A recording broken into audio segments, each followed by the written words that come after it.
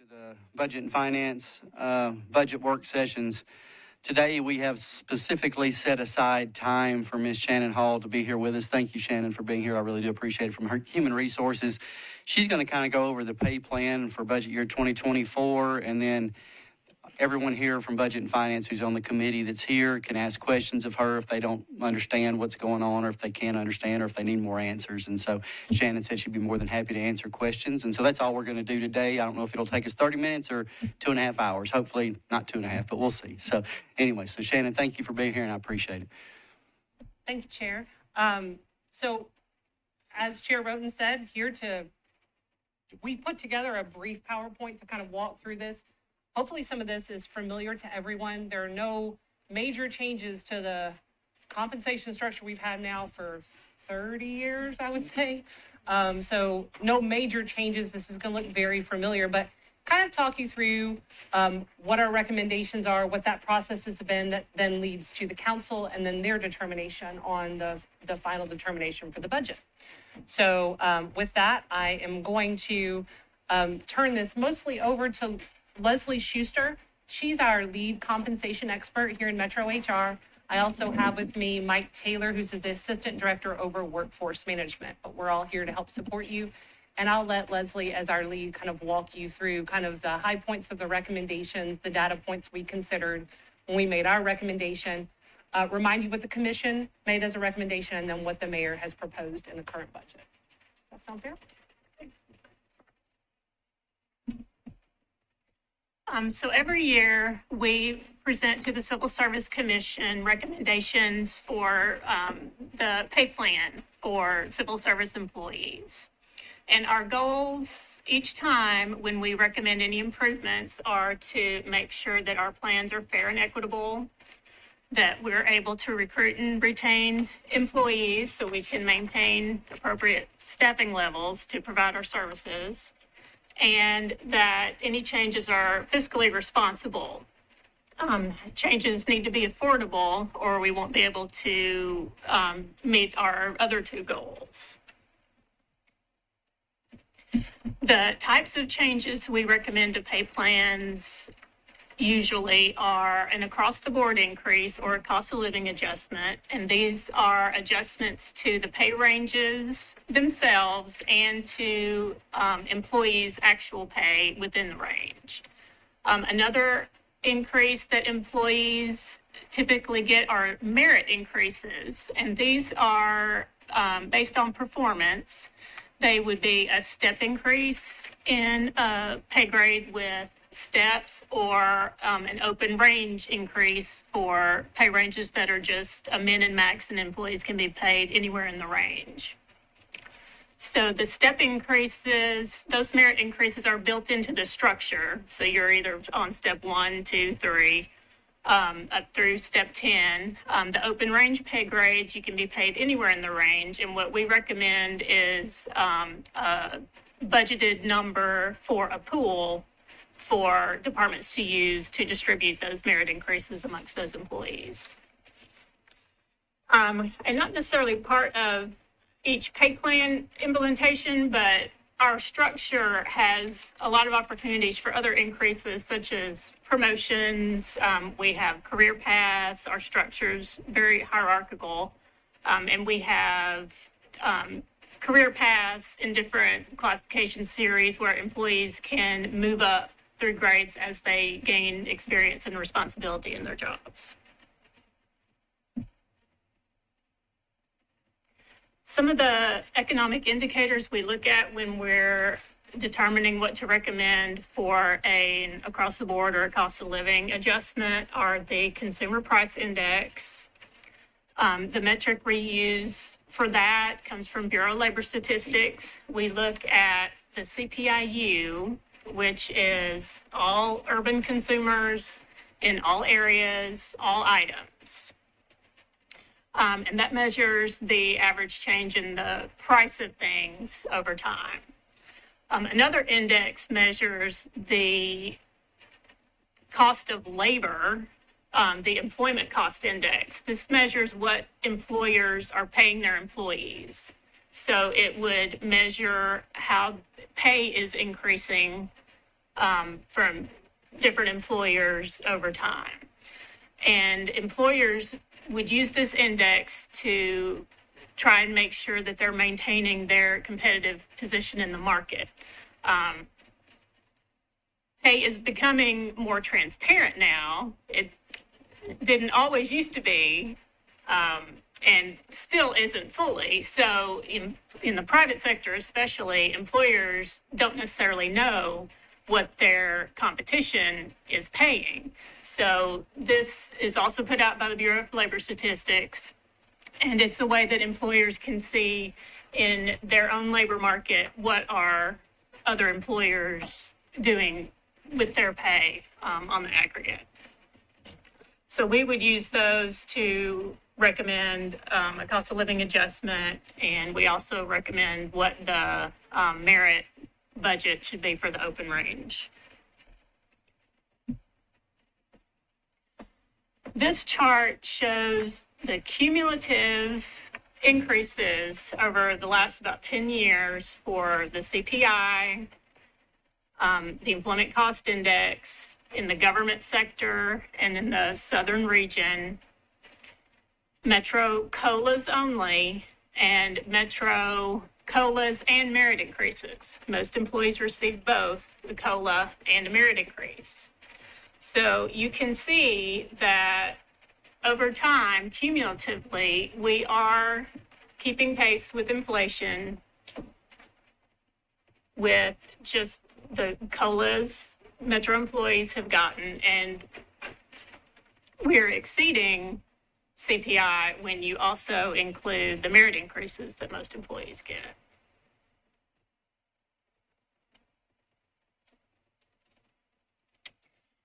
This is a chart showing what the CPIU was for the calendar year, and then what the Metro recommended COLA was following that year. So typically in, say, 2016, the calendar year, the increase in CPI was 1.3%, and then we would recommend a cost of living adjustment, and that year that was 2%. So we respond to the previous calendar year recommended COLA for the effective 7/1 of the next year. And if you look at the cumulative total, we are very close. And it doesn't necessarily match what the CPI was for the calendar year. In many cases, it's higher.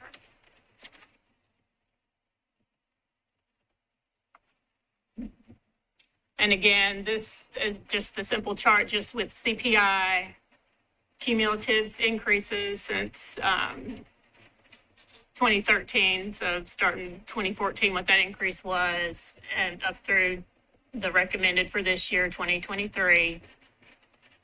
Cumulatively, we're keeping pace with CPI, and including the additional merit increases also, we're in very good shape.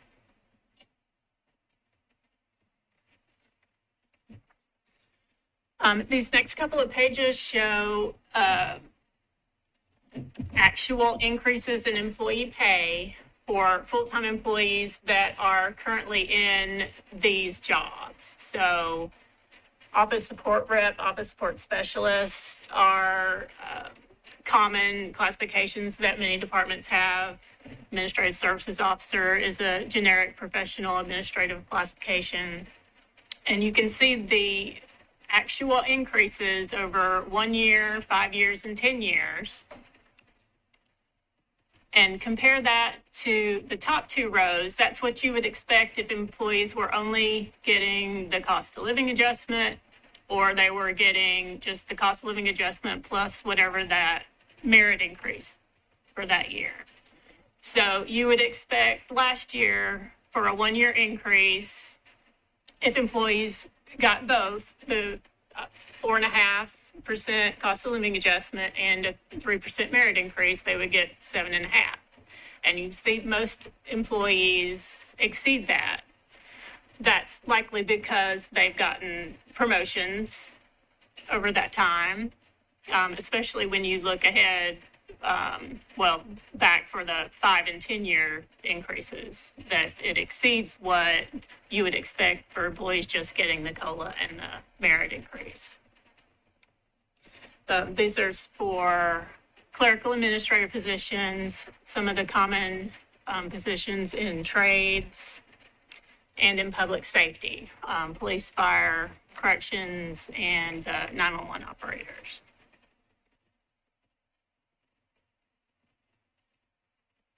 And again, this is the average actual increase for full-time employees that are in these classifications today.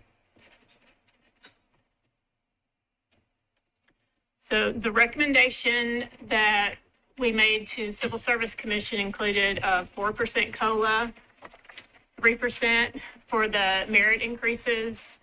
So that would be a total of 7% for the total growth over the year. And we also recommend adjustments to individual classifications where we know we have issues in recruiting or retention or internal equity. So we would make additional recommendations to adjust classifications or pay ranges further beyond just what we're recommending for the cost of living increase. And for this year, most of that was police and fire, also the crime lab, water lab, and other individual classifications where we know we have issues.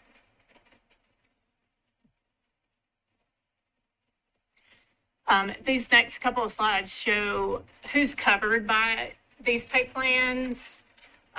Civil service employees, of course, a lot of departments that aren't civil service also use our pay grades and classifications. So there's about 8,700 employees that are covered by the general pay plan or the police and fire. About 6,100 of those are on step plans. About 2,500 are on open range pay grades. And then we do have some elected positions that are part of the pay plans also. And those are generally just one rate. Most employees do receive the cost of living adjustment. There's some very limited exceptions to that. Elected officials, many elected officials receive their pay that's set by the state of Tennessee or can only be changed at the beginning of a term. So we would make an adjustment when it's a new term begins, but they wouldn't typically get one every year the way we would adjust other types of jobs. Employees in a pool status, which are generally like sports officials at parks that would be paid by the game or the event, like an instructor. Some part-time seasonal positions don't receive the COLA.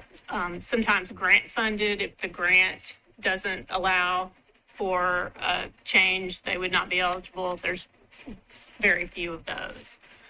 Or employees who are redlined and paid above the maximum for their grade would not be. And again, all these changes we recommend, we're trying to meet our objectives to be fair and equitable, be able to recruit and retain employees, and be fiscally responsible.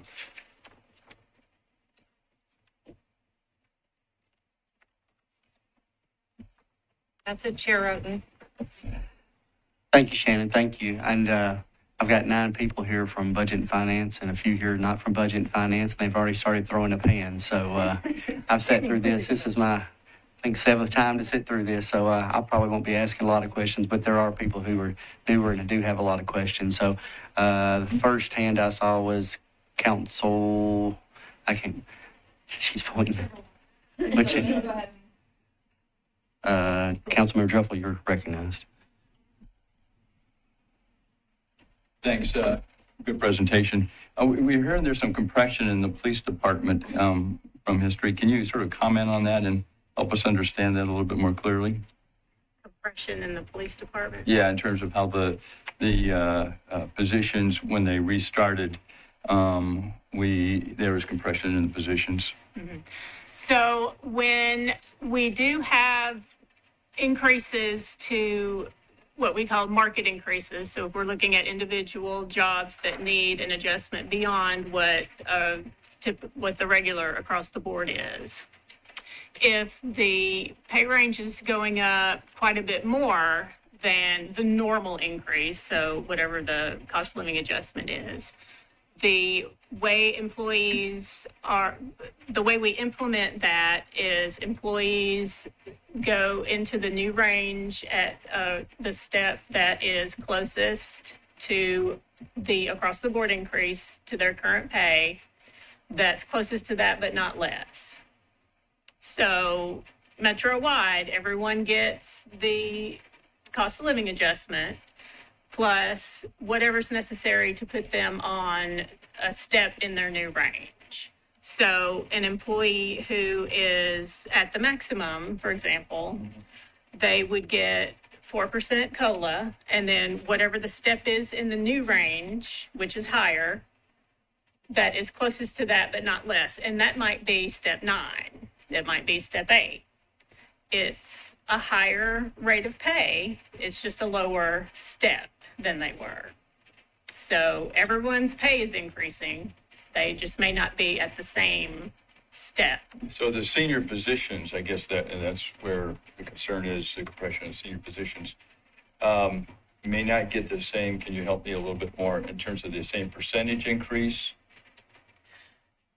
It wouldn't be identical. It depends on how the new pay structure is set up, but it would be, in this example, 4% plus whatever's necessary to put them on the next step. Okay.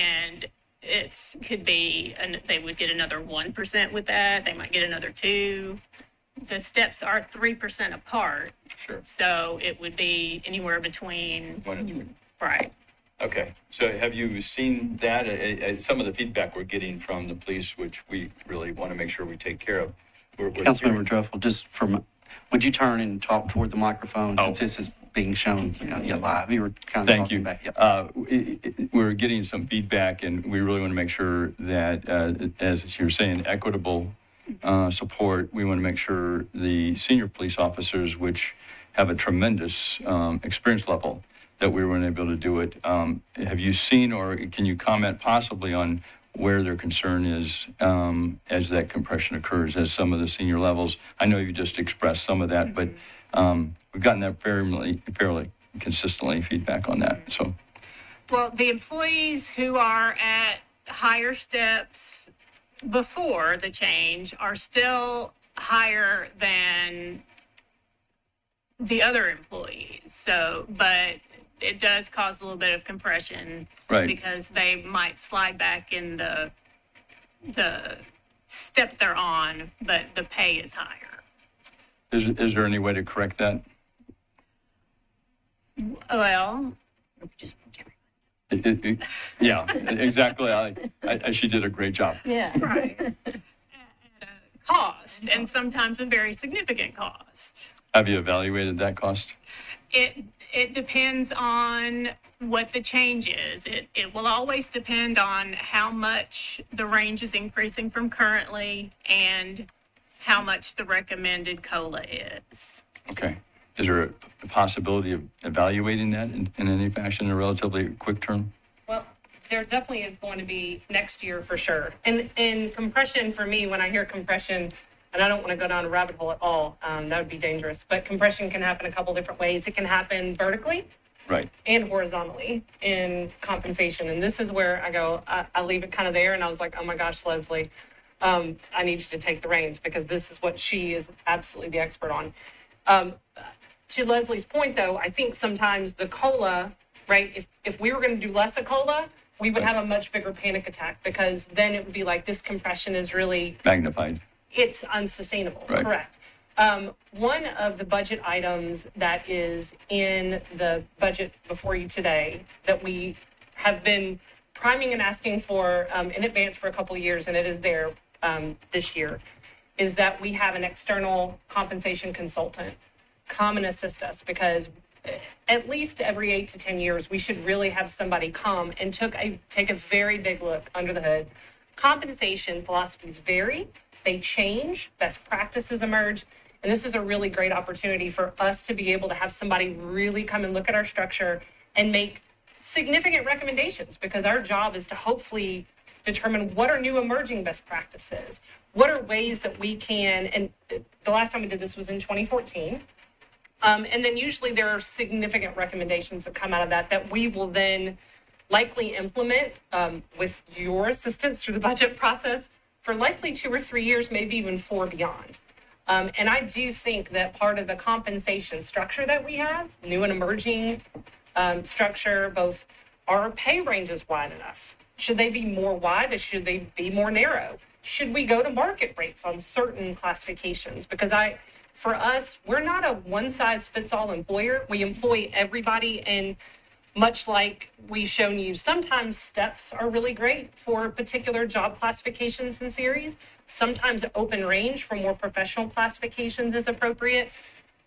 Market rate's a new emerging one in public sector as well, that in public safety specifically, that's starting to emerge with a number of our peers like Denver or Indianapolis. So our objective is not only for them to come look at a whole bunch of our classifications, and public safety is one that we particularly are always keeping our eye on, but I think also take a huge look at our compensation philosophy, our structure. How should we be doing it? Maybe, and again, I don't expect that they could come back and say, this one philosophy is going to be great for everybody. But our experience so far is that certain markets of our big compensation structure are best suited for a step or for an open range. Some may be best suited for a market adjustment. Some may be better suited with a particular range that was wider or more narrow. And I think that's going to help us address a lot of these compensation issues that we're having, or the compression issues, whether they're vertical, whether they're horizontal. So it is in the budget. There is a budget request for HR. It is desperately for this, and we absolutely expect experts to help us figure out a way to better address that in the years to come. Okay, so you have a consultant's report or a request to pay for a consultant to do all what we're just requesting. In this budget. And I would assume that it's relative to other cities and other similar sized cities as you're doing this. We're going to ask them, we certainly are going to ask them to look at other public sector cities. In fact, are we measuring ourselves against the right ones, right? Should we be looking at different ones? We're in a unique situation, especially in the last 10 years, where our star is rising. We had kind of this slow, steady boom in Nashville, I think, for the 30 years prior to that. But we are asking them to take a look and make recommendations at everything, kick the tires everywhere. But it's Thanks. for all of those. Yeah, if you listen to Chief Drake, I think the one comment he makes is we're competitively nationally when we do this. And that's one of the values is I think we do a great job as our chief and how they're recruiting and their support. And I think our support too. But I think I'm sure the consultant will work with that. But thank you for your notes. Absolutely. Thank you. Councilmember Benedict, you recognize.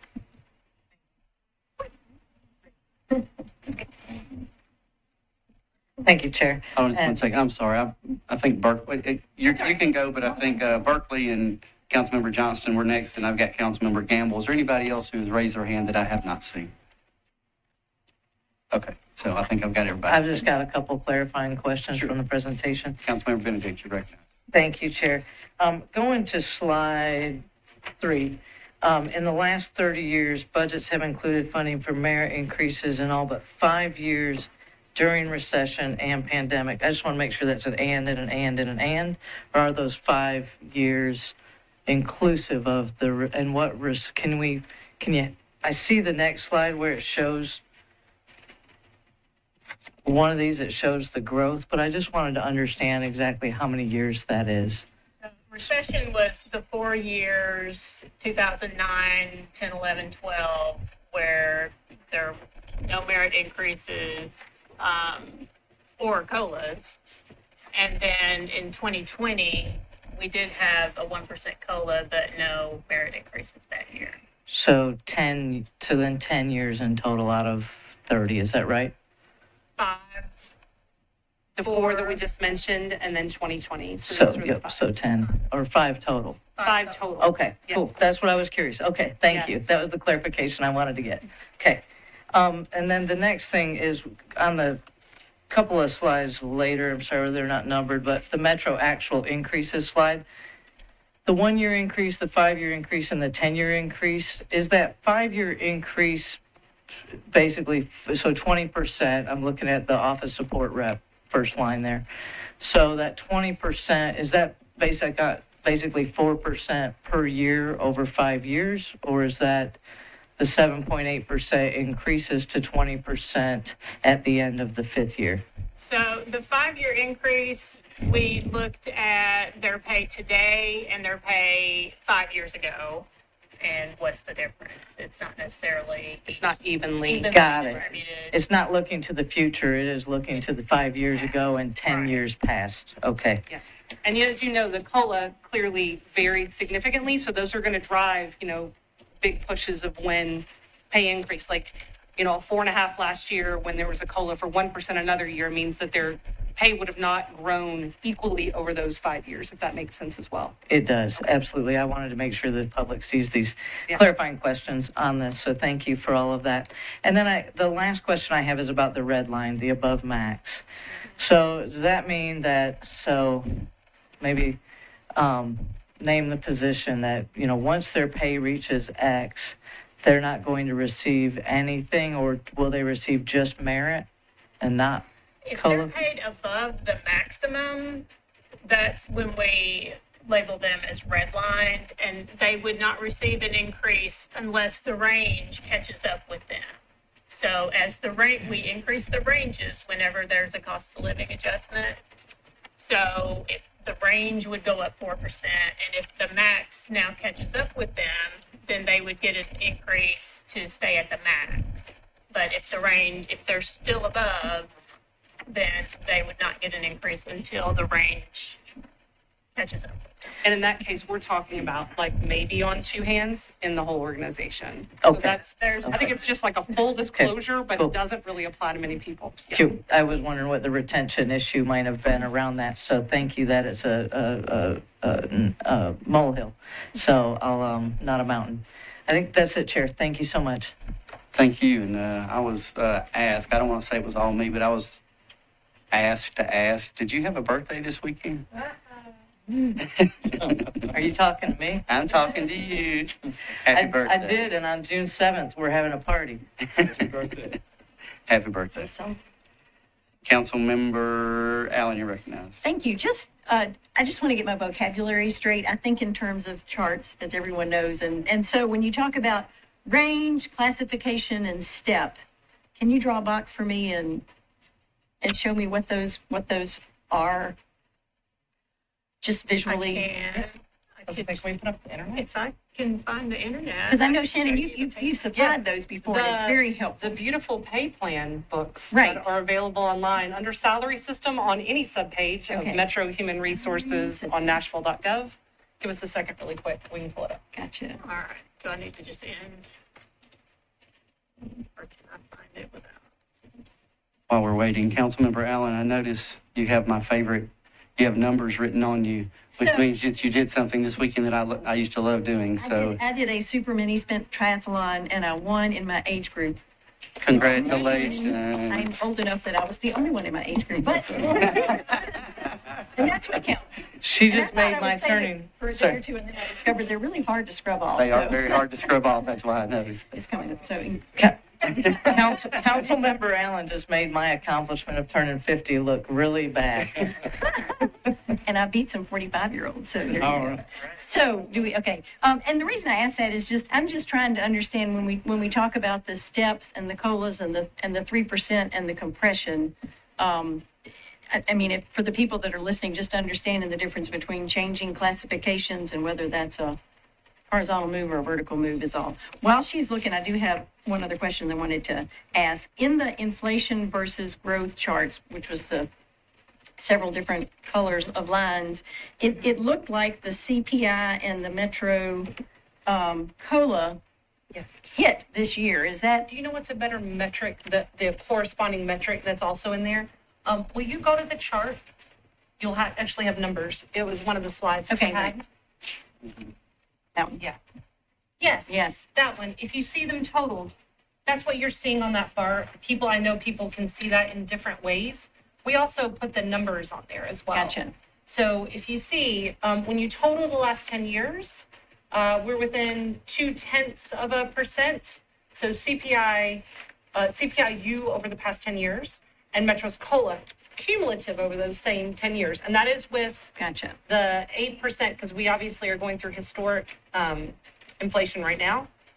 So this year, for which we made our recommendation, it does have an 8% CPIU, which is correct. Gotcha. Okay. But But that doesn't necessarily mean that then the trend is going to continue and next year our Metro COLA will be lower. That's not what that, I mean, I just watched those lines and go, that it looks like a bad. Yeah, we've been above the CPI with our COLA every year, and then this year we hit. Or Yes. but that's the 10-year trend is what you're saying, and that's Yes. the math that we do to try to be at that Yes, point. and Okay. sometimes on that chart, I think there's one year where we match. Usually we're not significantly off, but they sometimes do differ. Okay.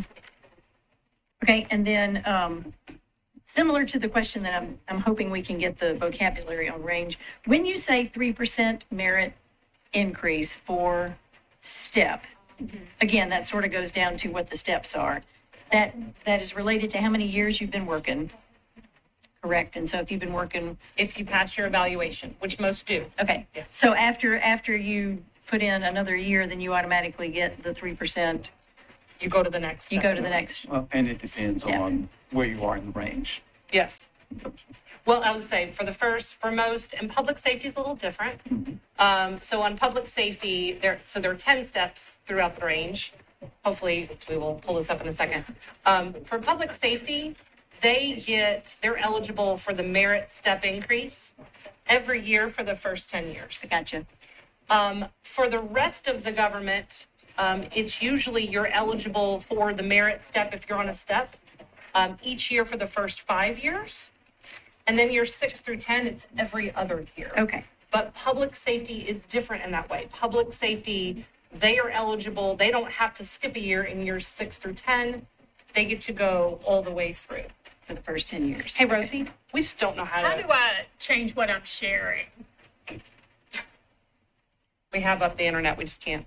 Okay, so for general government, then every 2 years you get that 3%. So, Once you get to years 6 through 10. so there will be people who get a 4% raise I ended the that are in slideshow. between those, and people that'll get a 7% raise. Correct. Okay, that's helpful to know. And then there's a terminology that we've been getting written about that's regression, which is similar to the compression question that Councilmember reverse.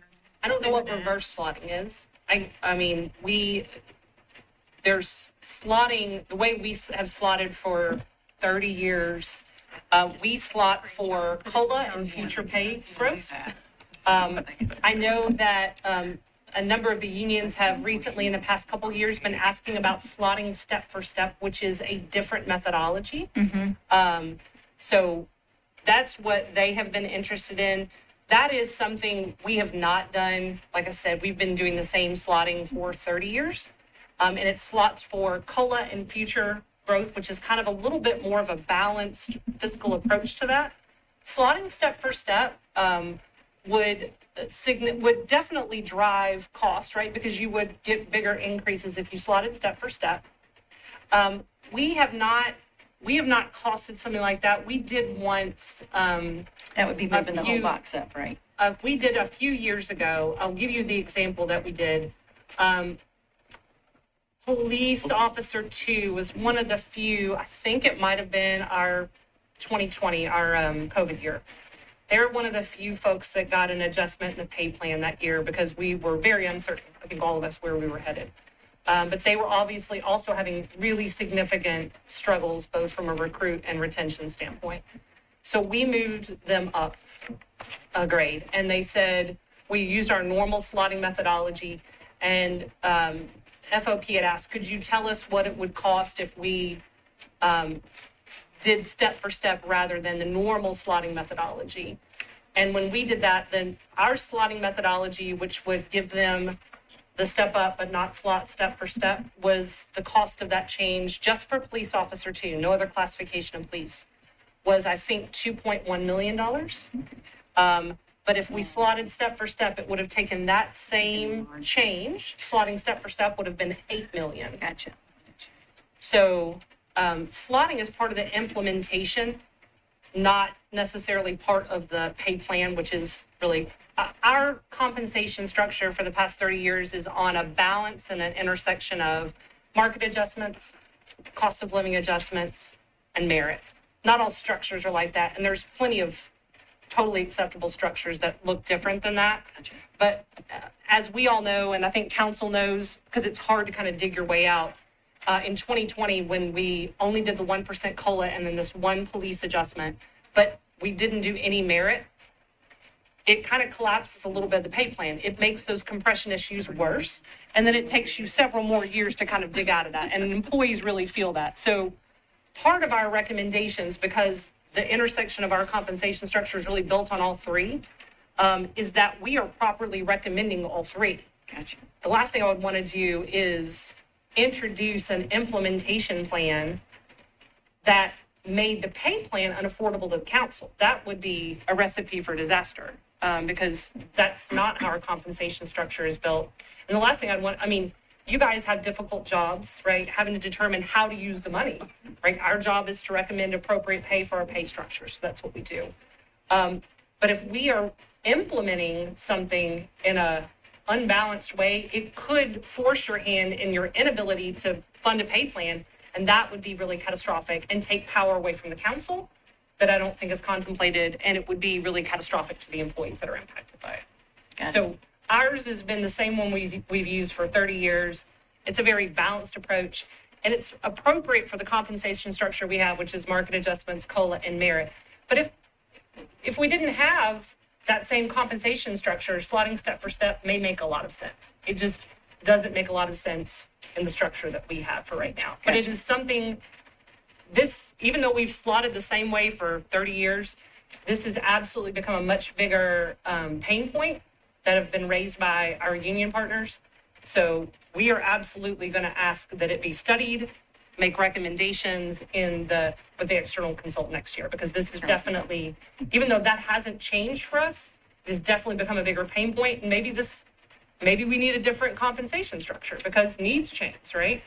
So that's kind of where we are now. But for right now, we want to make sure that we don't take that power away from council. If I'm implementing a plan that then puts a pay plan, like a pay plan at 120 million, that would be very irresponsible of me, would take power away from the council or the mayor to fund a pay plan. And that's not good for employees at all. Gotcha. So, thank you. So just very quickly, and then I'm done with my time. What we see here is the P501, P502, P503. If I'm a policeman, you're 1, 2, and 3. How do I move through this grid? So you would start as a police officer trainee at PS. It's kind of small. I had to do a quick screenshot. No, that's great. So PSO1, this is a police officer trainee. This is currently. So you would start at this rate. There, you can see there's only one step. They're going to be paid this much while they're in the academy. So less than 6 months. Then they would move to police officer 1 for their probationary period, which is 6 months. Then they move to police officer 2 at step 1. So PS3 is the pay grade for police officer 2. And then each year they would move up a step. So 1 year later, they're at step 2. 1 year later, they're at step 3. And then if they promote, so you have a police officer 2 who's going to move to sergeant. You count up 2 steps, and then you slot in to the step closest to that, but not less. So, and sergeant is PS5. So if you're promoting to a sergeant, you're going to count up 1, 2. So you look for 77, and you would be here. Gotcha. And then you move up through this range. After a year, you're here, and a year. That's very helpful. Thank you. So you don't just go straight down, and you don't always go back to step 1. Okay. When you're in the grade, you move over, and then when you promote, you move up. Gotcha. Or back down. to the closest pay. Thank you for explaining that. All right, Chair, thank you. Thank you, Councilmember Allen, and congratulations on your victory. Thank you very much. You're welcome. It was a proud moment. Councilmember Johnston, you're recognized. Okay. Oh, the mic. How did that turn on? Did you turn it on? No, the guys behind you are magic. Oh, Nikki. Thanks. I just want to start with COLA because I think it can get really confusing when we start throwing lots of words in like COLA and merit and ranges and all this kind of stuff. So the cost of living adjustment is different than merit. Yeah. Period. And so I just want to make that very clear. So you've got your hourly range or you've got your salary, or salary amount, but COLA is on top of that. So I wanted to ask, if you go to whatever the slide is that has this chart. Oh, I'm going to mess you up having to go back off into your thing. We're going to figure it out. We'll figure it out. So, where is the 2023 number? Like you've got from 2013 to 2022, but we're looking at a budget for FY24. So we have the data for what the CPIU for 2023 was and what we actually did for COLA. So where is that in that chart, or what is that number? In this table, Yeah, I mean, it's clearly not there. I'm asking you what's the number? No, it is there. So this is where, so we do, like for the calendar year, right? 2023, we're only just a few months into. So the CPIU for 2022, for which in spring So of FY23, that's what, okay. That makes better sense. Yes. That makes better sense. Okay, thank you for that clarification. And so this was all based off of CPIU, right? When you're looking at COLA and how to determine it, the index that you're basing that off of is CPIU, right? Obviously. It's a very important index, yes. Yeah. Okay, so this year, what is CPIU? And let me ask you this. Why are you using CPIU versus CPIW? Because state and federal government uses CPIW. I'm just wondering, there's no right or wrong answer. I'm just asking, at least you're consistent using CPIU. I'm just wondering why you use that one instead of CPIW. precedent and to be consistent. Well, and it's typically, like, truthfully, it's been one of the highest. I mean, God's honest truth. That's why we've used you. By using you, we are able to capture our big East and West Coast partners. So traditionally, for us, we've used CPIU for a long time, but like I think for a long time, this has been one of the higher indexes because we were able to capture partners like LA, New York, Chicago, San Fran. The indexes, like the other ones, I guess we could have used that we have not always used would be for the South or for the state based on our size, and those get categorized into like a sub A and a BC group. And so those have not always been as favorable, but this has kind of consistently been the one we've used and has traditionally been one of the higher. So CPIU has traditionally actually been not much less, but less than CPIW. So I'm passing that around. I have the historical data from 2000, whatever it is, 13 or something like that. Just in the past about 4 months, it's consistently been a little bit lower. Not by much, but CPIU is typically higher. Doesn't matter. So this year, how did you come up with 4%? Because last year, obviously, we're half of what CPIU was. Or we're going to again be half of what CPIU is, or maybe even less than half. Not sure I'm following what you're saying. So you're recommending 4% COLA, correct, for this year? We are. But CPIU is what this year? The CPIU for the same, like for that time is 8%, which has us tracking neck and neck. But And then next year, we can't speculate. I mean, I guess we could if we went back to multi-year pay plans.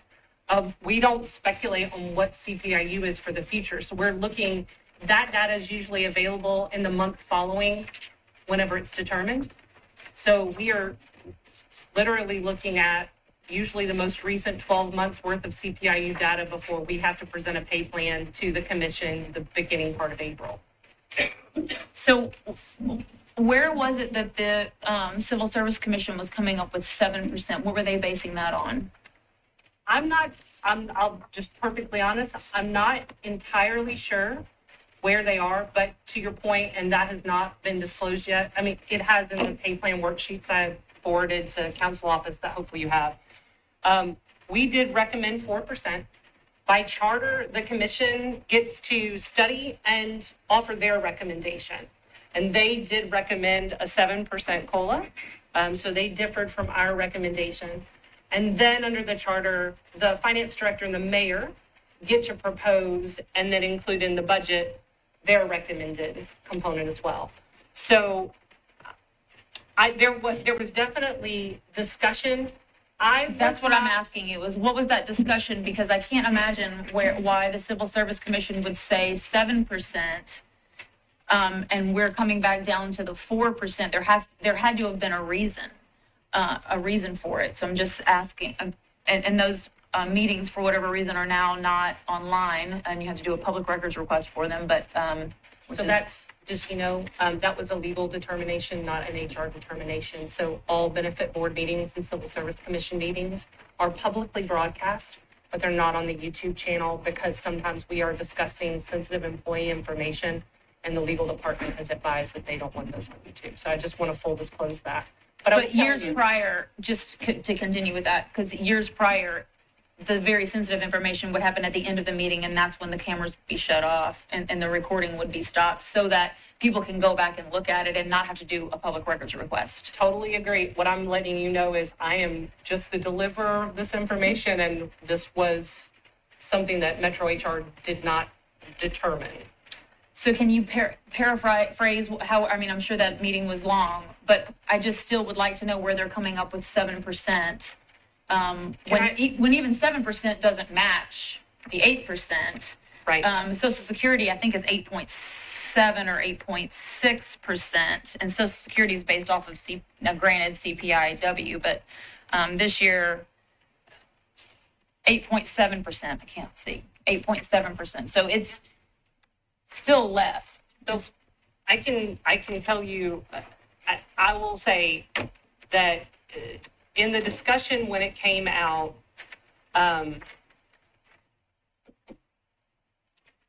pretty clearly from the beginning of the meeting when they were making the determination, they were absolutely discussing the 8% CPIU number.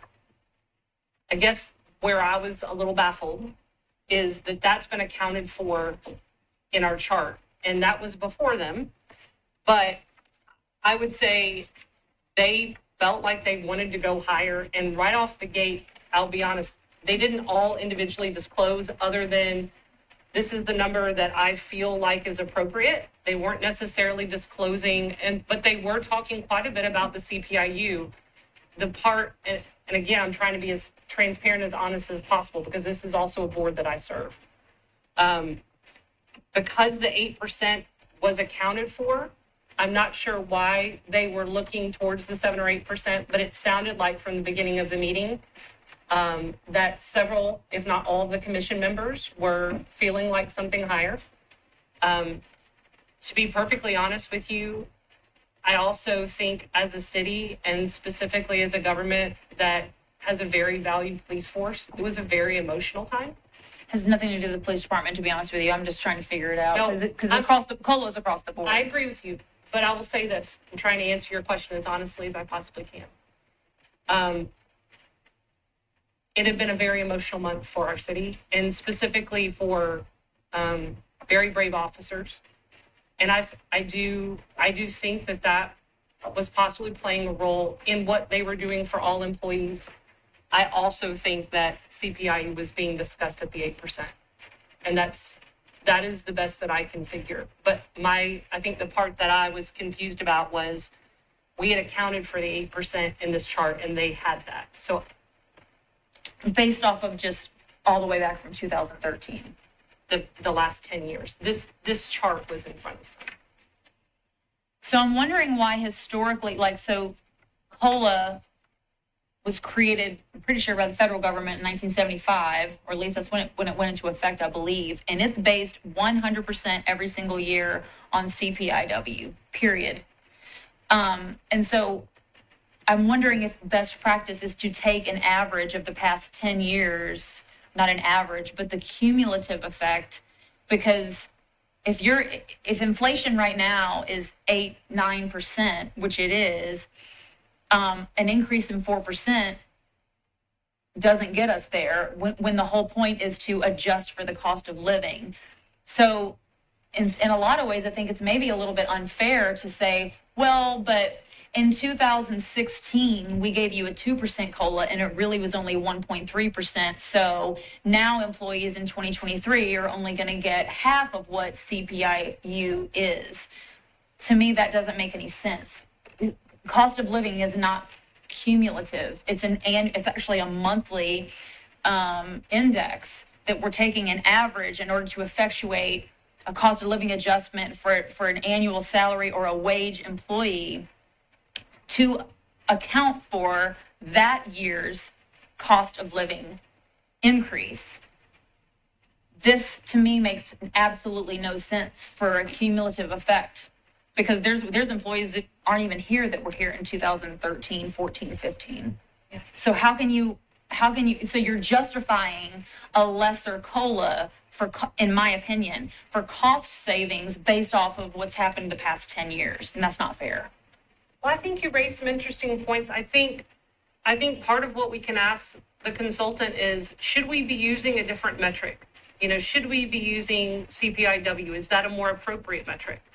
I think it's also worth asking, should we, depending on what metric we are using, should that just be the pass-through recommendation? Or to your point, is there some kind of like smoothing method that could occur? I don't know. I think it's worth asking all of those questions because I understand some of the points that you're raising. And I think those are totally worth asking because our job is just aiming to get it right as best we can. And I totally get your point. And I will, in all fairness, like these are our recommendations. Our job is to recommend pay. And so our part of it effectively is over, right? We've offered our recommendation and the commission chose to do something different. And the council has the right to do something. Right, but so I'm just, if we're trying to be transparent and we're saying we want to be doing the right thing. I think a lot of times, because you're saying it doesn't match, you know, CPI every year, and you're right. But why doesn't it? Because what's happening, in my opinion, is over the course of a few years, we're conflating merit with COLA. It's like, well, merit, well, so let's just make up for it with COLA, which is completely inappropriate because your merit increase is just that. It's a merit increase. It's built into your step, or it's based off of your performance up to 3%, I'm pretty sure, for open range employees. And that's something that you just get every year because apparently it's merit. Look up the definition of merit. But when you're looking at COLA is specifically about the cost of living. So it was inappropriate in 2015 if the CPIU, and to be honest, you said CPIW. As long as you're consistent, that's fine with me. I was just interested in why is it CPIU and not CPIW, because most governments, state and federal government, uses CPIW. Doesn't matter. They usually run pretty close to each other. So as long as you're consistent. But it was inappropriate in 2015 to have a CPIU of 0.10%. So not even 1%. And we gave them 3% more than that. That's where it evens out because it's based on the economy. It's based on how much is it costing you to live. So having this all over the place, this isn't really a COLA. A COLA is based off of CPI. Pick a letter, CPIU, CPIW. If it's going to be a cost of living adjustment, it needs to be based on an index and it needs to match that index. If you're not going to do that, this is just completely arbitrary. So, Councilmember Johnson, I don't necessarily disagree with what you're saying, but the reason why this differs is because the charter allows the commission to pick something different. The commission picks something. The charter allows the council to do something different. So, in 2015, I can tell you, when we were emerging from a housing recession, right? I was actually over here with you guys, but I remember this year because this is when I was starting to think about HR again. In this particular year, we were emerging after a period of time where employees got very little COLAs or merit increases because of the housing recession. And then our city was exploding, much as we had hoped. And so a lot of the trends were showing that our revenues were increasing and employees had gone without for a number of years. So part of the reason why is you saw an improving economy that was on the horizon. Part of it is because the mayor wanted to give more at that time. So that is a higher number because the mayor wanted to give more and proposed more, which the mayor has the right to do. And sometimes these COLA numbers differ because the mayor can do something different and the council can do something different. And sometimes economic indicators drive part of that good decision making.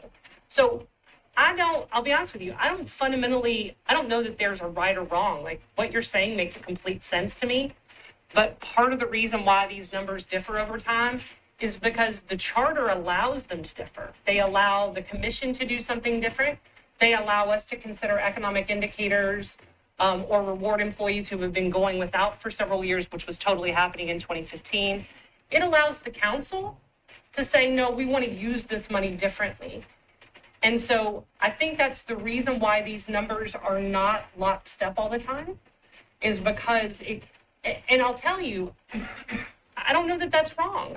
I like that you guys have some power and autonomy because we're not just the entire United States of America. We're Nashville, and that's what you guys are governing. I don't know that there's a right or wrong, but let me tell you, what you're explaining, that makes sense to me too. Well, but here's why it's a problem is that when you come up with a year in 2022 and 2023 where inflation is over 8% consistently and you're still back down low, it's hard to explain to employees, well, but for the past 10 years, we're still in line and whatever. And it's kind of all over the place. Well, it's based off of CPU, but clearly not really. It's really kind of what the mayor wants to do. And then the council could come in and change it if they want to and all this. And so it's literally like, so then what is the answer? So I think, we're paying this $1 million for this pay study. If you're going to have cost of living adjustments, it needs to be tied to something pretty tight within an error of whatever. And so do we need to have a charter amendment or something like that? I don't know. But this is not the place to make up for, because that's not what a cost of living adjustment is. If you can't conflate things and say, well, I feel really emotional right now. And so, the housing market or whatever it is, and say, well, we're just going to increase COLA because we feel like it. Well, I'm just sorry. That's not the way that this works. And so then you get into years like this and we're in a bind because we're getting all of these emails because people don't understand, well, inflation is 8.7%. And the Civil Service Commission has said to give us 7%, and y'all are only giving us 4%. And the explanation behind it is baloney. I've got a better word than baloney that I want to use, and I can't use it. Well, this is just really frustrating. So when we're talking about pay plans, like Council Lady Ellen was saying, let's put these things into boxes because you cannot take COLA and conflate that, or bump it up or down because of what's going on and whatever. It's got to be something concrete, or at least within a reasonable error of margin, because we're going to have issues like this. Hopefully next year it comes back down. Councilmember Johnson, I'm not trying to cut you off, but we've got several weeks of budget sessions that we can discuss all this, and I'm sure Ms. Hall, she's well aware of all. I know she's well aware of all these issues. I can move on to my next question. That's all right, because we've had these conversations in years past. So if you could, I will move on to my next question because I think I've made my point. So the next thing I want to talk about is reverse slotting, and we do know what reverse slotting is, where you've got step employees, and this only applies to step employees because those are the steps. So you've got people in PS2, whatever that is, I don't even know. PS2, there's 10 steps in there. So if you're 5 years into PS2, you should be at step 5. But you've got people that are not in step 5. They're in step 3.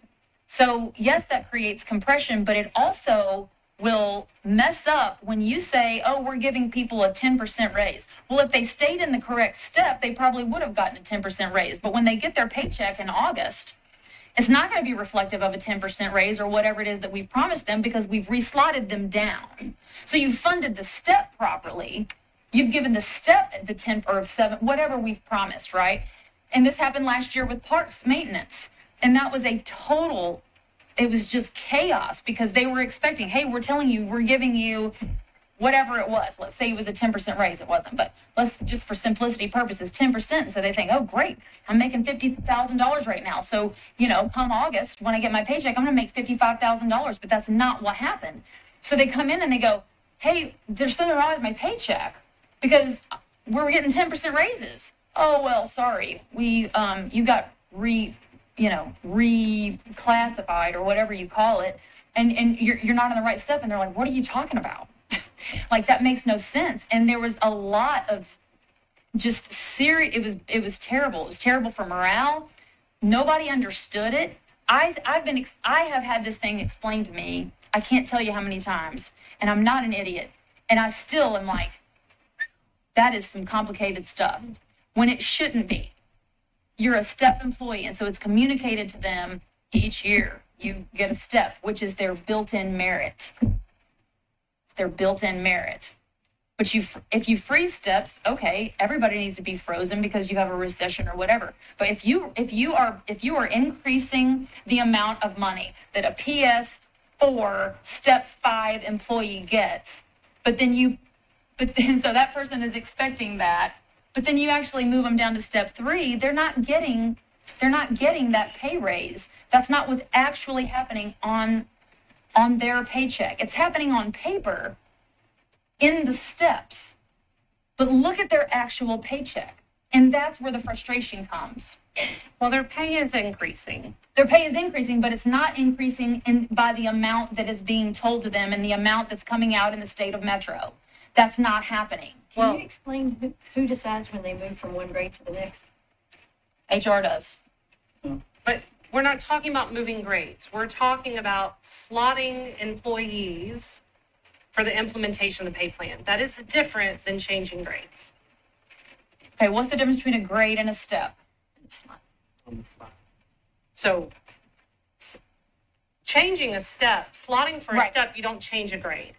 No, Changing right. a grade is when And I didn't say that. okay. I'm saying if you're a PS04 and you have been a PS04 for 3 years, you should be a step 3. So next year, they're expecting to go to step 4. And they're being told, like Parks was told last year. I mean, this happens. This isn't just police, by the way. This is across the board with our step employees. You're getting a 5% raise or whatever it is. If they stayed in their correct step and moved forward like they should have, they would have seen that reflected on their paycheck. But what happens is they get reclassified back down a step. They stay in the same grade, but they're stepped back. That's not fair. So they get the COLA, and then they have to be, it can't be less than, so they're going to move up The a little COLA is bit. completely different. I don't want to talk about COLA. Well, this is how it all works together. And to But be it shouldn't, perfectly and honest, that's what makes it messed up. compensation it's complicated. It totally is. No, it's being made complicated. It's not complicated. All I'm doing is telling you how it's done today. And I'm not saying that we can't do it different. What you're talking about is slotting step for step. And that may be appropriate for a different compensation structure. It's not one that is being contemplated in the structure, nor has. That's it what for every 30 single years. employee expects.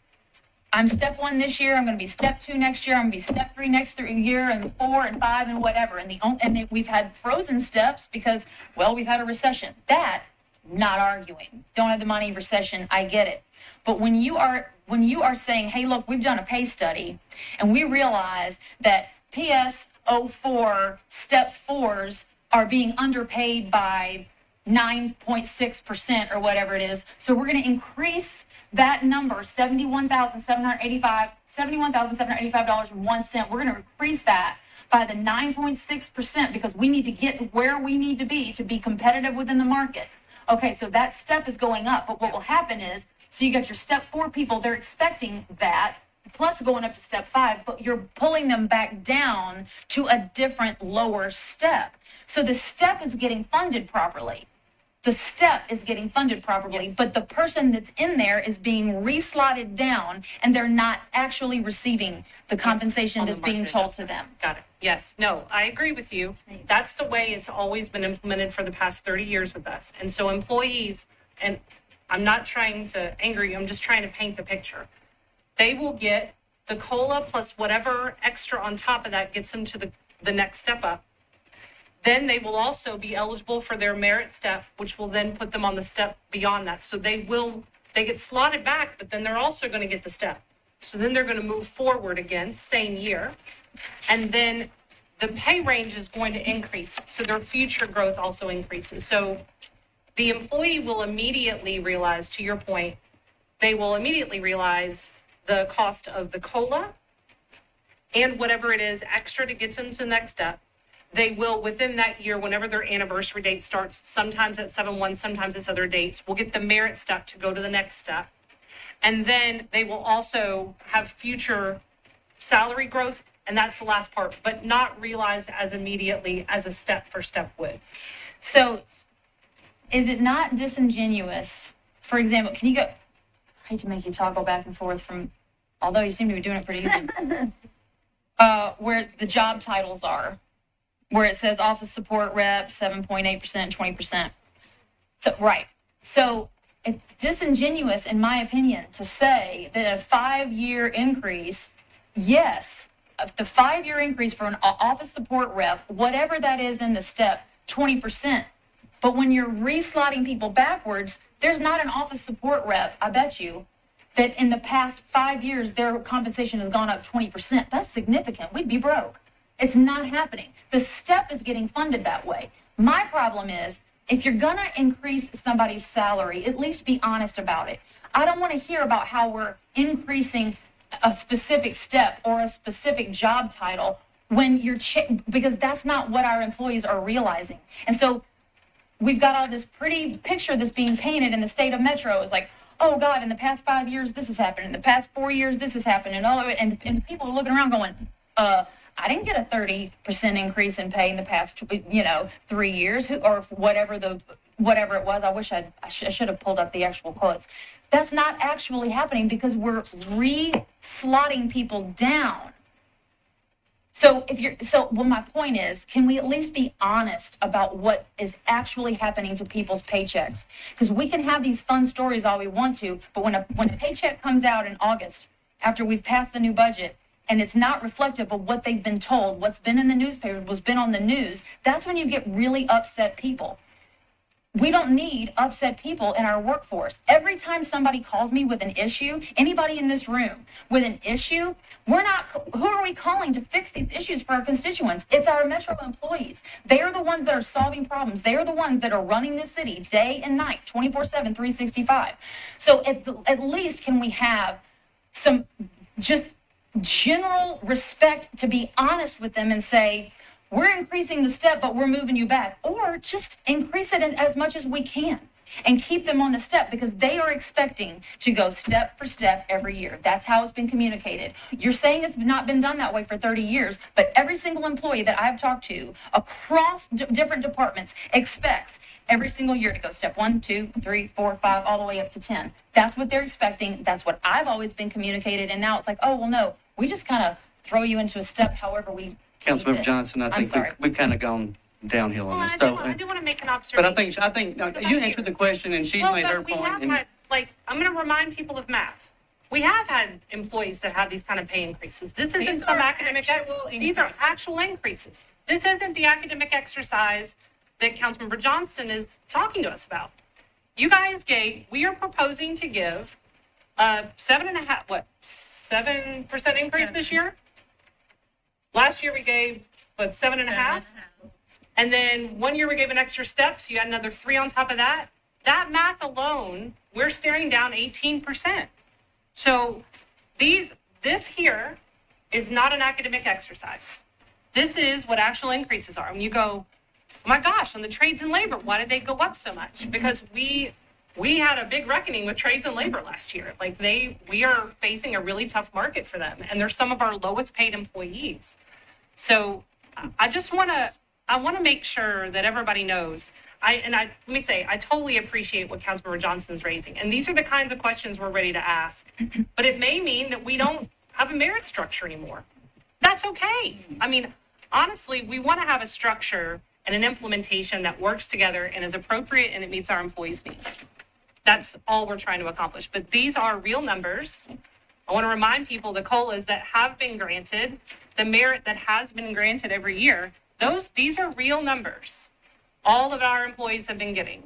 So we're proposing 7% this year. It was 7.5% last year. That's a 14.5% increase in 2 years. So. And Shannon, Councilmember Vice Chair Gamble, you recognize. Thank you. Appreciate the discussion and the presentation today. My question has to do with if the council decides to increase the COLA to 5%, and that would that get us up to the 8% recommendation? So Because it would be 5% COLA and 3% merit. That does equal 8. But as we had in the other chart, which Councilmember Johnston did note, it's not, and I totally understand her points as well. The 8% CPIU has been accounted for. Okay. But because we have given higher COLAs in years past, Right. even with the historic inflation of 8% for 2022, the 4% keeps us neck and neck, where we're 0.2% lower than the last 10-year average, this chart here. So I would say we have accounted for the 8%, and that is part of our recommendation, but it's just our recommendation, right? The council does have the right to do more. The commission had the right to recommend higher. They did. The mayor has an opportunity to do something different, which he did. He chose to go with the recommendation that came from HR. You guys have the right to adjust up. So if the goal is to meet the 8% by adding them together, then those two numbers equal 8. I want to be careful because I honestly, I respect the role that you guys have. You guys have a right to do a higher COLA. Right. The COLA differs for all kinds of reasons because the charter allows all these different authorities to do something different. Right. So the bottom line is the current budget includes the recommendation, your recommendation for the 8%.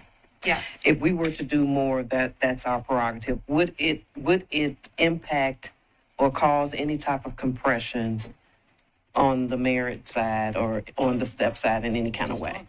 No, it might help. It might help a little. That's all I need to know. Thank you. Thank you, Vice Chair Gamble. Councilmember Toombs, you are recognized. I just had a quick clarifying question, which I think may have been answered, but one step represents 3% increase in salary? Okay, that's it. And our ranges are about 30%, so about 3 on average. Yep. Thank you, Councilmember Toombs, for that nice, brief question. I really appreciate it. You are my hero. Councilmember Porterfield, it's good to see you as always. You're recognized. Thank you, Chair. My question won't be as brief, so my apologies. So I was listening on the drive over, but there were a couple of spots where it broke up and I couldn't hear something. But I want to get a clarifying question from Councilmember Johnson's points that she was making. Can you explain why people are going back in steps? I did not understand that piece of it. So our implementation and the way that we slot people slots them to account for the COLA plus rounding them because they can't do less. We've never given someone less than the COLA. If we've said we're giving a 4% COLA, it's not fair to do that.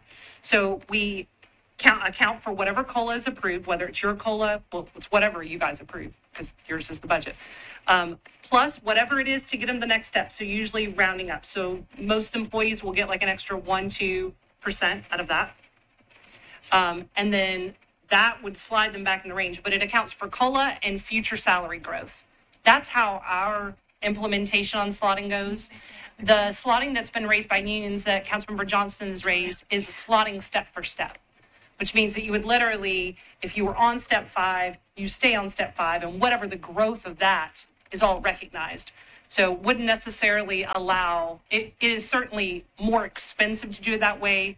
We haven't done it that way, but that is something we are going to ask whether or not we should be doing it that way. Or is there some magical way that somebody else is doing it that's even better? Is there emerging practice? But this is the right implementation for slotting for a compensation structure that does market adjustments, COLA, and merit. What we are finding is a lot of our peers do not always do merit or COLA. Like sometimes it is just one or another, or you have, like I said, some of our public safety partners and peers are doing a market rate. So if you look, I don't know what Denver's paying.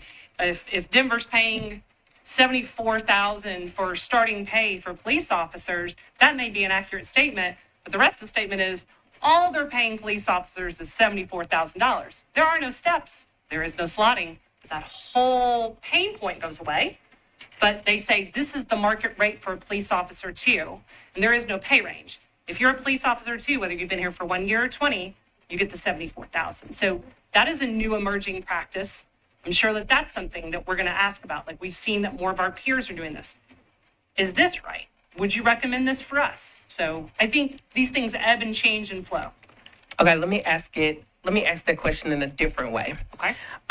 So for example, if someone is a PS3 and they're on, well, I'll go with Councilmember Johnson's same example. PS4 on step 4, so that's 71,000. Mm-hmm. So if they move to PS5, are we saying that they stay on step 4 at PS5? Nope. Are they going to step 5, or are they going down to step 2? Where do they go from their PS4, step 4, now they're going to PS5? Where They don't go to PS5. PS5 means they get a promotion. Okay. So in this particular case, when we're talking about the slotting, it's hard to see on here with this without the new pay structure. You would see it in the new pay structure, right? So in this particular case, we would increase by the COLA, whatever the COLA is. So whatever that dollar amount is, we would add it to, so if you guys say it's 4%, if you say it's 5%, we're going to add 4 or 5%, whatever COLA you approve, to that $71,785.01. Okay. Then we're going to add it to that. We're going to say, what's that dollar amount? And then in the new pay structure, because we index up the ranges, we are going to find the step in PS4 that is closest to, but not less than the 71,000 and change there, plus the COLA, and round them up to the next nearest step that's higher than that. And then they'll also be eligible for their merit increase at their anniversary date. So then they would go up an additional step. But what that causes, because we moved the whole range, is that in this particular case, complete speculation, because it's really a numbers game. If they were on PS4 step 4, arguably, when we did that math, they may now be in PS4 step 3 when we slot them. If we add the COLA and plus round them up, I don't have, because this is not a chart. It's not the future chart. I can't map it that way for you. The pay for step 3 will not be this. It will be higher. Right. But they still went down a step. The chart for the new year. Okay. Yes. So, but I'm just so these numbers aren't real, but I'm trying to tell you what the numbers are. So this is only good for showing the sliding, but not the numbers. What we would do is add the COLA, whatever COLA is approved by council, to this current number, wherever they are in the step. In the new pay structure, because we'll have a new pay structure that ages all of these numbers by the COLA you all approve. We will then look for that number, but not less than, which means that most of those have to round up a little bit. So usually they get an extra % or 2, not just the COLA. Then they'll be on that step. Sometimes that means they will go, when we do that exercise, because the whole range grows, right, for the future pay growth, it means that they likely will be, instead of a PS4 step 4, in the new pay structure, a PS4 step 3. But then at their anniversary date, they will also be eligible for a 3% merit increase with the step. So then they'll go back up to PS4. But that that is how that works for everybody. Okay, I have some more questions on that, but I'm gonna, for the sake of time, I'm gonna move on to my next two questions, and then I'll just follow up with you directly. Can you go back to the 10-year slide? Not that one, the one that was like COLAs. It was CPIU and COLA. Yes, that slide. I think this is a bit of a loaded question, but for the years that Metro employees did not get their COLA, were they ever made whole for those years? And I'm gonna put a asterisk in that, right? I understand that over the course of 10 years, it has balanced out, but for the years that they missed, we never went back and gave to them for those years, right? We just continued paying out what we paid out over the next few years. That's a hard question to answer. What I would say is, kind of to the earlier discussion, I believe that's what played a role in 2015 with us doing a significantly higher COLA than what CPIU was, right? You had, I mean, while I appreciate the transparency of saying if it's CPIU, that's what we should track with, obviously the charter contemplates something different. And the reality is that there are a lot of employees through 2009 to through 2012 that suffered a lot, right? There's a lot of economic uncertainty, a lot of people that were very scared, and a lot of people that hadn't had COLAs or merit increases, definitely not consistently. That was part of the 5 of the past 30. Those were 4 of the years that were probably the toughest for our employees, and they were not consistently done. So they absolutely, when you see, like in 2014, like you see how strange that is? That they got a 1% mid-year, and then they got a 2.5% on July 1, right?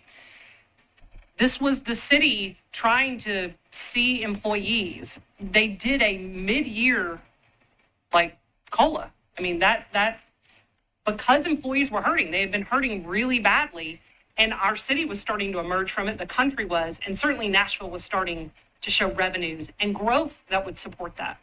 So you see, this was an attempt to start stepping out of it. So depending on who you ask, you would say, no, they didn't go back and do those years. But when you look at the history, that's much of the reason why many of these COLAs have differed over the years is while they are different than CPIU, the reality is our employees and what they had faced in those very lean years, I think this was the city's attempt to adjust. And the commission has the right to do that.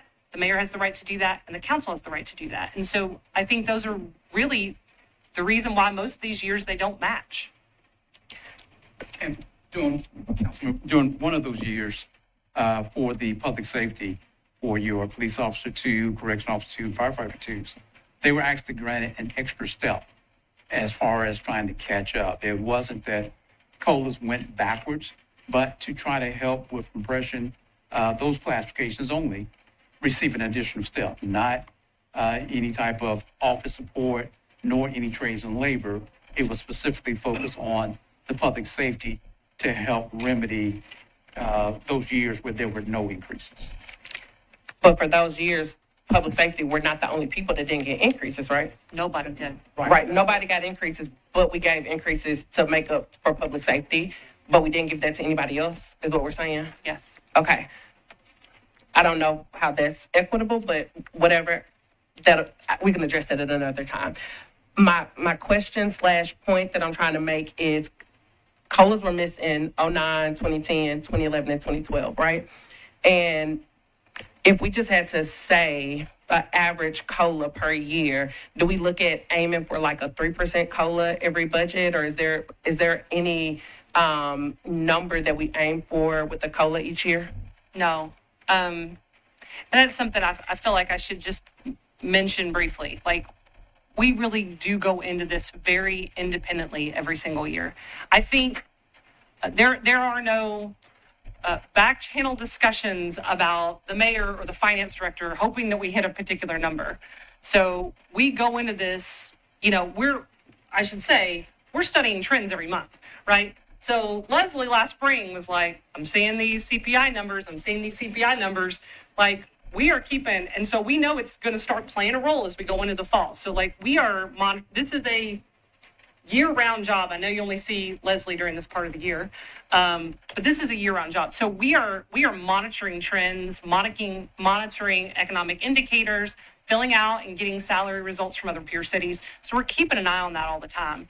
But when we go into this effort, especially really hard, as soon as we give these pay increases, we push the COLAs because that's also something our office does. We process the merit increases, a lot of which happen in July. We turn around and we immediately start working on the next pay plan. So we go into this pretty blind, and then, the way I've described it is I don't really know what's going on, although they periodically have said to me this past year, hey, that CPIU is something, right? I'm just like, hey, it's extraordinary. So other than that, I don't know what's going on because they are gathering data from all kinds of sources, all kinds of economic indicators.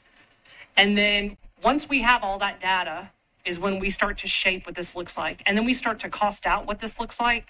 And that is without any conversations with finance, with the mayor's office, with anybody. So we're kind of this unknown bomb that kind of drops. And Mike refers to it as the delicate dance. I mean, going in to have that conversation with the mayor's office and the finance director, not the most comfortable, right? And that's the first of the most uncomfortable conversations about the pay plan.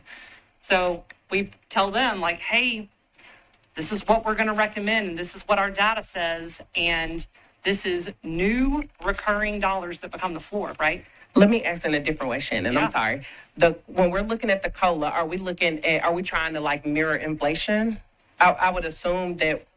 No, but it's a really important economic indicator for us. So, right. So if we don't, right, if I'm making this and I'm not accounting for inflation, like people should be getting their merit and their inflation, which I think is Councilmember Johnson's point, is several of our points. I understand that that's very hard to fund. But when we're not given merit and inflation, I don't understand how people are expected to keep up. So, for example, if the annual average is 8% and we are given 4%, historically, we could be on par with this 10-year thing, but I can guarantee you I have $0 from 10 years ago. I have $0 from 9 years ago. I have $0 from 8 years ago.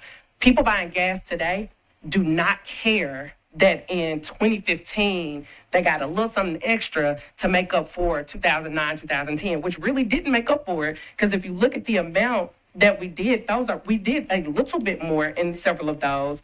We didn't do a lot more. And look at in 2017, it's zero, right? So I understand, and I do understand you all's limitations because it is a delicate balance and trying to fit within budget constraints. Totally understand that. But we are doing a disservice if we're looking at an 8% annual average and we're only giving people 4%. I just left the grocery store, my groceries was $600. I could barely afford that. How are Metro employees affording this? I just think we have to find a better way to make sure that we are making sure that people are getting merit, and they need to get their steps, they need to get their COLA. They have to get both. Like it's not an either or. No, I completely agree with you. Like our entire compensation system is based on market adjustments, merit, and COLA.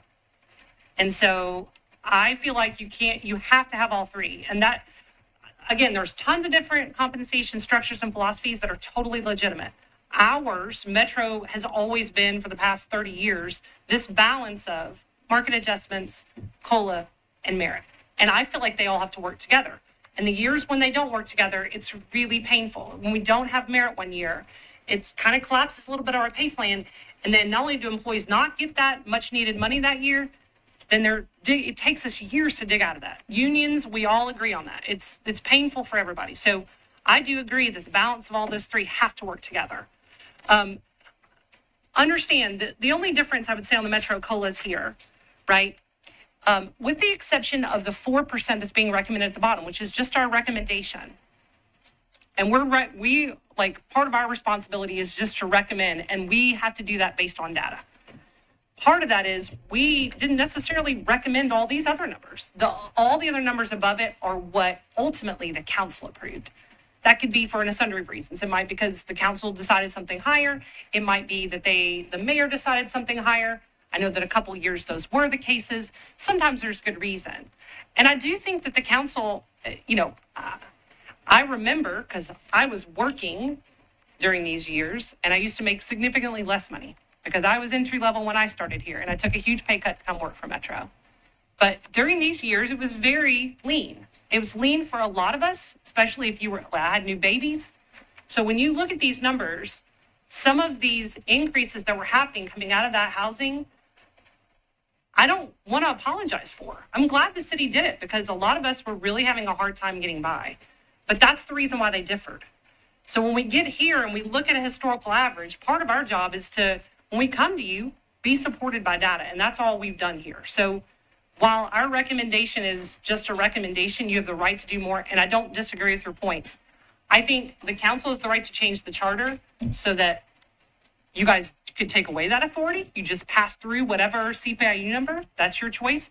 Functionally, if you guys decide as a council now, you could take that position, right? You could say, you know what, the majority of the Metro council members believe that we should just adopt CPIU and make that a practice, assuming that the majority of council members get there. You didn't necessarily need a charter amendment to do that. But that also means as these numbers are declining, which they are quite a bit, that you may be tied to that for next year if that's the philosophy that you have this year. But I think those are all options to you. Thank you. My last question is, looking at this chart, and I understand that it's 10 years, but the years that they didn't get COLAs was what we just said, 2009, 2010, 2011, and 2012. So if this chart went back to 2008 to include the years that people did not get COLAs, are we still on point with the CPIU? My guess would be no. So can we get that data so that can we have a chart that includes that so that we can see how far off we are? Huh? Our esteemed legal counsel's writing that down, so I have a feeling Thank we you, Chair. can. I have a feeling we can. Thank you, Chair. Yeah, I think some of those numbers you may have gotten, we may have supplied those last year. We can certainly refresh them, but we'll try to get those to you. I think we're good. She's writing down quite a bit, so if anybody's requested anything that you couldn't provide, she'll probably send you an email shooting it to you. So I don't see any other hands up right now. I did have one question, and we've been talking about COLA a lot, but I think my concern is the budget chair. I'm always concerned about the employees who are at the lowest end of the pay scale, because if you make $140,000 a year, I'm not concerned about you eating or paying your rent or, making sure your kids have clothes. So when I used to work at the state, I remember there were people working in TennCare or other departments that were on TennCare because they weren't making enough money. These are the type of people that I'm most concerned about. And so I don't know if you could provide the lowest paid employees kind of across the board so I can kind of see what entry level employees are making. I've met with quite a few department heads, and several of them talk about how they have employees that do similar jobs as other departments, but they're making 20% lower on an entry level than other departments are making. And they say they lose employees to other departments just after 6 months or a year because they see a job has opened up in Metro and they can go to that job. These are the things that I'm concerned about, because I want all departments to have employees that come in, start, and stay. Because if you're just retraining the same employees, from human resources, that's just terrible. It's not good policy. So if you could provide me. Well, I can answer some of those questions now, and I think we can. One thing that I'm very proud of that Metro government has done is the living wage part. So all full-time employees receive a living wage. We propose a living wage. I am required to propose a living wage. So no full-time employees that are covered under these pay plans are earning less than a living wage. We do get those metrics specifically for Davidson County. So this isn't some academic number that averages another. We definitely look at Davidson County. This year, we increased the living wage, and for a number of years it stayed stagnant because we were well ahead of it. That has not been the case the past couple of years. So there is no employee in this that are covered on these pay plans working full time that will be paid less than $18.50 an hour. That is the living wage for Davidson County. That equates to $41,000. I think if you call that a living wage, that's not much of a living wage. It's not, but I'll tell you, it's a lot better than a lot of other employers. So that is the minimum that anybody makes. The annual, I apologize, I cut you off. I think it's 41,000 and change. I think so. Is that $18.50? Mm-hmm. Okay. For a full time. And then I would say, any department that feels as though they are being paid less for the same functions and are losing employees, we reach out to departments at the beginning of this pay plan process. So summertime, we say, departments, are we having any issues? And this is their opportunity to say, yes, we have got an issue. I could see this happening for one of two reasons. If the employees are not properly classified in their departments, then departments need to engage us so we can make sure we do a job audit and get them properly classified. That's one. Two, if they work for elected officials, those employees that are not covered by our pay plans are not required to be part of our pay plans, may also be paid anything that the elected official wants. And so as a result, some elected officials have chosen to pay higher, and either they have the budgetary dollars to do it, or they keep a vacancy or two, divide out parts of those salaries and spread those across their existing employees, which as non-civil service, they are allowed to do. So to the extent that there are any department heads, whether they're elected officials or regular Metro departments, if they feel like that's happening, please, please, please, please tell them to reach out to us, because we want to help them get it right. We don't want internal inequities with our department. And I think that they do need to reach out to you, because if that's a concern and they're not reaching out, then that's a concern to me that they're bringing it up to me and not you. So we ask every single year at the beginning of the pay plan process, so that in case we need to grab studies and stuff, we can. Councilmember Van Rees, you're recognized. Yeah, I just wanted to, for the record, some numbers. $18.50 an hour is about $38K a year. So that's $37.62 take home. So an affordable living would be $1,254. That's for rent plus utilities. So at $18.50 an hour, then you're qualifying for a 60% affordable housing apartment. Councilmember Porterfield, you recognize. Thank you, Chair. I'll try to make this my last one. So 38, thank you, Councilmember Van Rees. So $38K a year. Didn't we recently see something that said it's like cost of living in Nashville is like $70,000 a year now? I know it will be a struggle to get people to $70,000 a year, so that's not what I'm suggesting. But I hear you when we're saying the living wage, but I don't know too many people that can live off of $38,000 a year. So I guess, how are we qualifying that as a living wage? Like, what are the metrics that we're looking at to make that a living wage? We use the MIT living wage calculator. Okay. And that's certainly, if there's something, we'll reevaluate, making sure that you're using the right metric. But we have traditionally used the MIT living wage calculator. And then that allows us to drill down to Davidson County. Thank you. Thank you, council member. All right, we've gone over a lot. Yes, we have. So we've got a lot to talk about coming up next week. So we're kind of getting close to the end, and I don't see any other hands. And Shannon, thank you so much for you and your staff coming down. I know you've had to answer a lot of questions, and I appreciate it. Thursday we're going over the excess of the fund balances, and NDOT was here today, and they were going to I think they've given me a list of items that they have for every district on what we might be looking at possibly in the excess if we go that route. And so we can have those discussions. And Director Flannery is going to be here on Thursday to give her presentation. Is that correct? Yeah, she's shaking. Oh, it's 4 o'clock on Thursday. Transportation's tomorrow. So we have crosstalk going, but that's okay. No, so someone brought up the infrastructure and transportation meeting. That's tomorrow. What time is that? I apologize. It's at 4 o'clock. And then the budget work session with Director Flannery is Thursday at 4 o'clock here in this room. So tomorrow's upstairs. Thursday is down here. So I'm trying to think if there's anything else. And then next week, Ms. Darby, do you know next week do we have any work sessions next week? I know we've got, it's on. We have a schedule, we have 6, 8. We're meeting on June 8th, 12th, and 13th are the next meetings. So next week, what days are those next week? Do we know? I don't have, I have to look on my calendar. I should have it in my brain. I should have it in my brain by now, but we've got so much. Thursday is June 8th, so just one meeting next week. And Okay. then the next ones are Monday, June 12th and Tuesday, June 13. And then we have another one scheduled if necessary.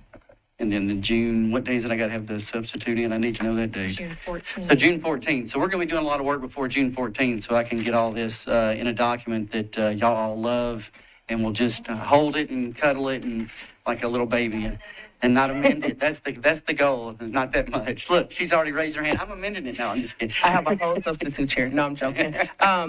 Can we put, and I don't know if this has already been done or not, but the day that the final wish list is due is the day after the public hearing, and it is due right at like 4:30 or something. Can we push that time back? Because the minority caucus is going to meet the day after the public hearing so that we can amend our wish list based on what we're hearing from people in the community. But we got to give people time to get off of work to actually come to the meeting. No, I understand. And I'm hoping all of y'all will be speaking to all the people out in the community. You know, try not to give me 4,000, 2 hours before I'm supposed to have my substitute in, at least give us because we're all hearing the same thing. I don't think we're hearing anything. We all know what we're hearing. So I hope everybody, if you have a recommendation, please try to get me a reasonable recommendation. I have to take money from somewhere else. When you take money, you've got to take it from somewhere else. And so you always have to go look and what's that being taken from. So that's the kind of stuff that I just hope you will give me a little time, and Vice Chair and everybody who's working on this, so that when we submit it, it looks like it was done reasonably and not. And there's several people in this room who've had to do this before, So look, Councilmember Allen is shaking her head up and down. Yeah, she completely understands. And Councilmember Toombs had to leave, but she understands, and so. Vice Chair, I understand too. Yeah, if we could just push the time back on that same date, not asking for a day extension, but if we could just submit it just a little bit later, that'll give us time for a work session. And I also want to say that I'm not thrilled that Councilmember Benedict and Councilmember Allen got special shout outs. Like, I think I deserve a special shout out to Councilmember Roten. So find something nice to say about me. Is today your birthday? No, it was May 6th. Oh, it was May 6th. I'm sorry. Thank was you. that 27? Was it? Did you turn 27? It was the anniversary of my 27th birthday. That's what I thought you. it was. Thank you. 27 is what I thought. Looking younger every year. So you're welcome. So, all right. This has gotten deep now. All right. Anything else? Seeing no hands, we're adjourned.